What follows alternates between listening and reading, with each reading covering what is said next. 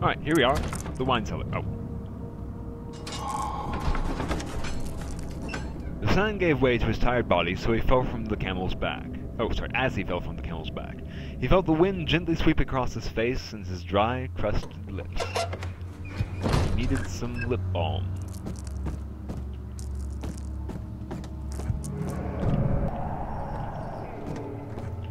Now in here... Never mind. Where did the Baron go? Who cares? He left us enough wine to last us a lifetime. Or at least until tomorrow.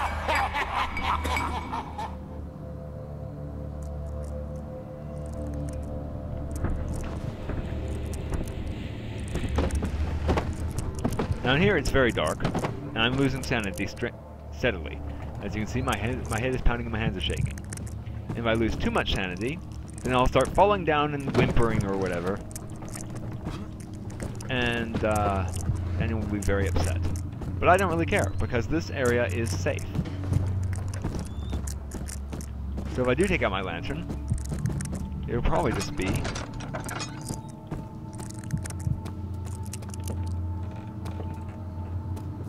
because I can't see.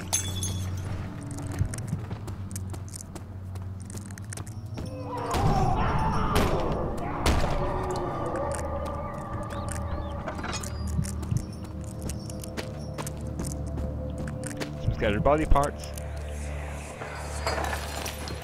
What's happening? Oh, it feels like my chest is going to burst. My God! Wilhelm, do something! Except we're not getting out of here. How can you say that? Alexander, you piece of shit! Let us out of here!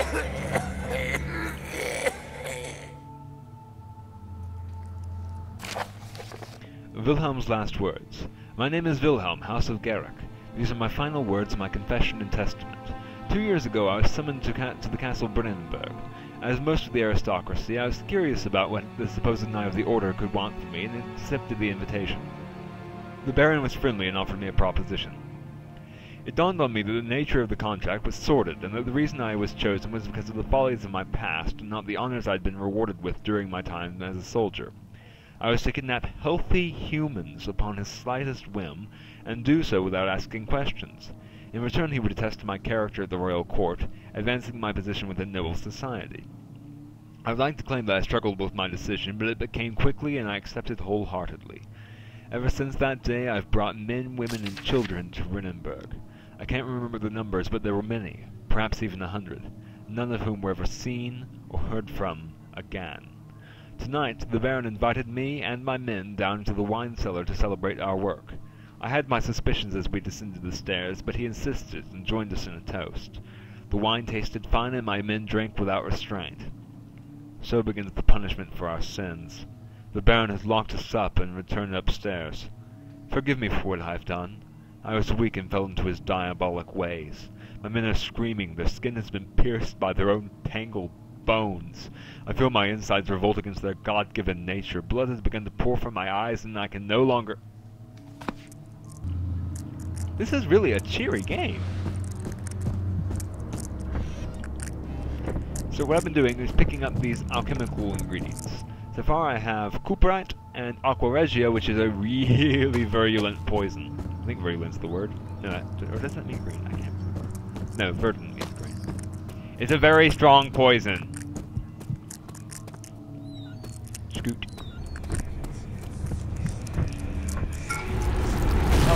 And there goes the ceiling. Ah, no! Barrels, get off my head! You are containers for wine, you are not hats. You do not belong on my head. My sanity is dangerously low. There we go. Now I'm losing control of the camera because my sanity is so low. Any minute now, for the first time I've ever experienced it, I should be falling down and crawling around on the ground.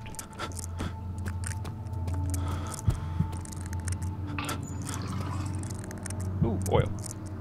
It's my lantern that I'm not bothering to use because I'm mean to Daniel.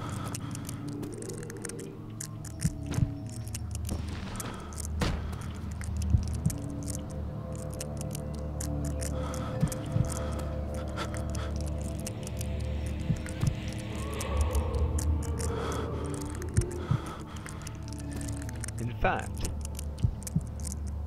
you see, the sanity simply says ellipsis right now. If I fall on the ground, I will go back to head is pounding and hands are shaking. And I will gain a sanity boost for opening the door. So, it would be in my best interest, actually, to let myself collapse. Besides, I've never experienced it, and I'm curious what happens. It'll give me some time to look around, enjoy the twisting, writhing walls and such. This shouldn't be. Actually, screw it, I'm too impatient.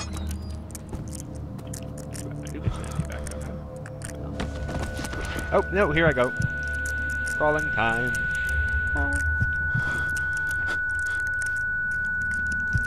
Ow, that thing really hurts my ears.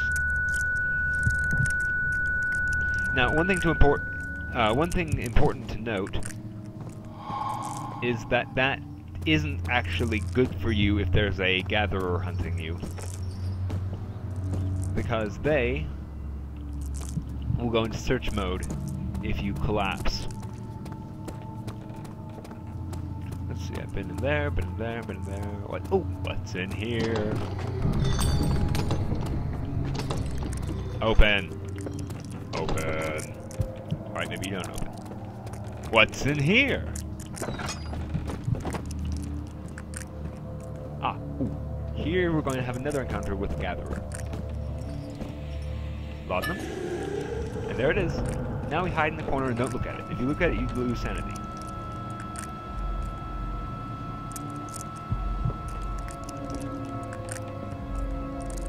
Now you can lean. Oop, there it is. Still there? There, it's still there.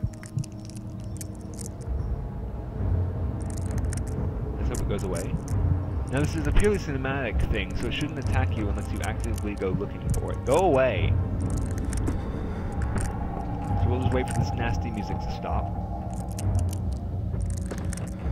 While the sanity drains.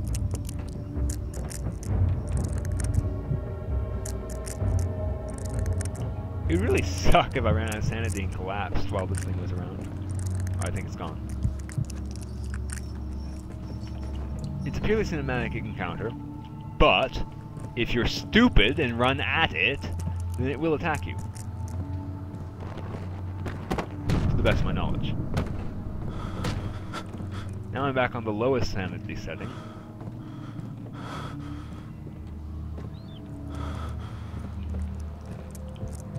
Oh hey, tinderbox.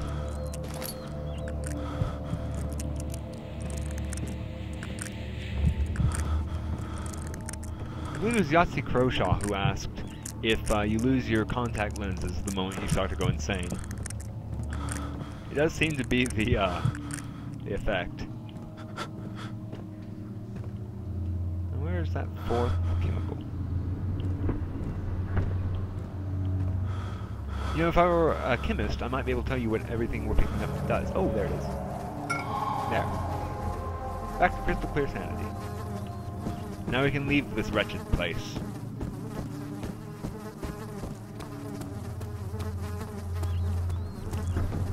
Now technically I'm doing things out of order, but this is the most efficient order in which to do things.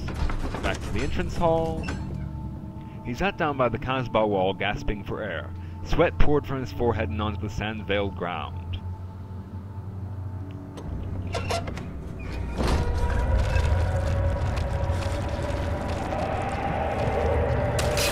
Ah, I was trying to avoid that, damn it.